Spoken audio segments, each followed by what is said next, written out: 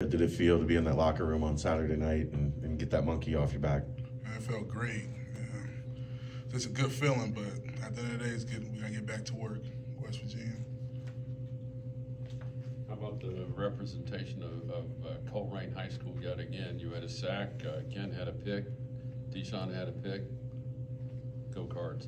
Yeah, I know. Just the impact, how the impact of Coleraine got on this team is huge, you know. We hold a great honor for that to carry on for our team, our high school team, so it's a great honor to have. You know Mr. Frazier from West Virginia, because I think you're about to meet him. Their offensive lineman, he's All-American, got several honors like you do. For me, it's excited just for the challenge, but it's just not him. You know, they got other great offensive linemen he got next to him, so we're prepping for that. It's going to be a dogfight, and we're very excited for that matchup. Corey talked after the game, said that this last week of practice felt different than any other week. Was that kind of your vantage point on it, and who do you think kind of led that shift in attitude or shift in motivation? I'd say everybody. You know, we all got to chip in. We all got to put our one piece into this puzzle if we want to win. And I feel like it came down to execute. We finally did that. We got to win, so it feels good. Now it's time to do it again. Let's see if we can stack them days up, stack them weeks up, and stack the game. So very excited. Donovan Smith came in as the second leading offensive production quarterback in the league. What did you guys do differently this week to kind of limit his success? Yeah, we know he was a great player. We got to keep him in the pocket. I feel like we didn't really do that very well the first half, but second half I feel like we did great for us, keeping him going, not really letting him sit there in the pocket. So I take my hat off on our defense for that, especially our offense. You know, smack him in the mouth early on for us to have that momentum for the rest of the game. 52 snaps the offense had with a lead Saturday. There were only 13 in the entire Big 12 play up until that point. How different is it for you getting to play with a lead where you're not, trying to just hold and come from behind, where you can kind of, pin your ears back and get after them? Yeah, since we have the lead, we can start opening our playbook more as far as defensive-wise to throw at them, to throw different looks at them so we can keep getting 3 and out. So I feel like that was a great feeling for Coach B and the rest of the defense staff. Looking forward to Saturday versus West Virginia. C.J. Donaldson is a guy who's top 25 in the nation in rushing. What stands out to you guys on that defensive line about what he's capable of doing? It's just not him. I just feel like overall he got a pretty good running back room, so we just got to home in on stopping the run. I feel like we got a good chance with that, especially with our veteran defensive line.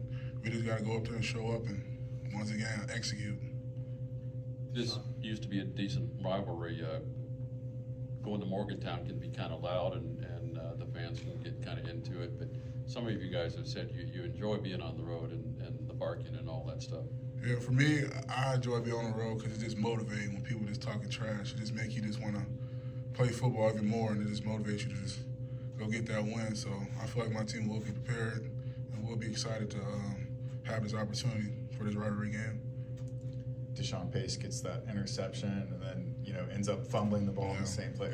What's your reaction on the field when you see that play kind of transpire? The crazy part, I wasn't on the field, and I was celebrating. Then I turned around, and Houston had the ball. So I was just a little confused, but watching that, I don't know what he was thinking. So. Were you screaming to go down? Yeah, I just told him next time, just go straight, brother. That's all you gotta do, go straight.